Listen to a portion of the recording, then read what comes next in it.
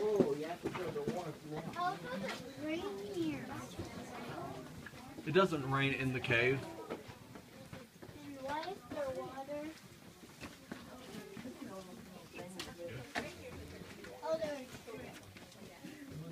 Why would there be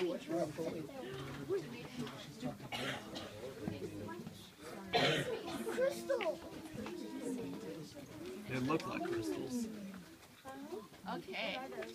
So, look at this stuff that's on the ceiling right here.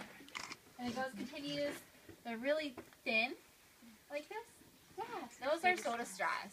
Those are awesome because, well, you could really and truly drink out of it. If you broke it off, you could drink a soda. Only problem would be that your soda would be really, really yucky because it's made of a giant rock, so it would probably taste kind of like dirt. If you like dirt soda, I guess that's for you. Is there water dripping from the ceiling? There is water dripping from the ceiling. You know why? No. Because as with the soda straws, all of our formations are made from the exact same mineral. Do y'all know what that mineral is called? Rock. Rock? That's a good mineral. I like that one. It's called calcite. Calcite, it's in the form of water. As the water evaporates, it leaves behind that mineral. So all of ours is a very wet forming cave. So all of our formations, they're formed from some type of water that has calcite in it. And the way calcite comes into our cave is from groundwater that comes after a big rain. It takes about 3 days for it to travel from the surface to here.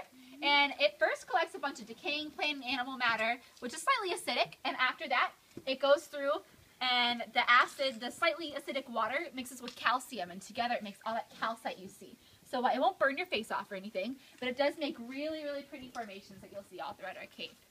And I'm sorry, but I can't let you go further than this point if you don't pass in the quiz, so I really hope you study. Okay. You ready? Think you can get it? Oh, shoot. All right. So if it hangs really tight from the ceiling, it's called a stalactite. How'd you get that? What? Little birdie. Yeah. Little bat. Something. So Taco told us. Hangs, and then if it goes from the, yeah, that taco. So if it goes from the ground up, you know, it might reach the top one day. It's called a stalagmite. Mike. Oh, y'all are so clever. And then we also have sometimes stalactites and stalagmites. They kiss, and they form a stalagmite. No, that'd be cool though. That just rolls off the tongue. So it's called a column. Now, do you know why it's called a column and not a pillar?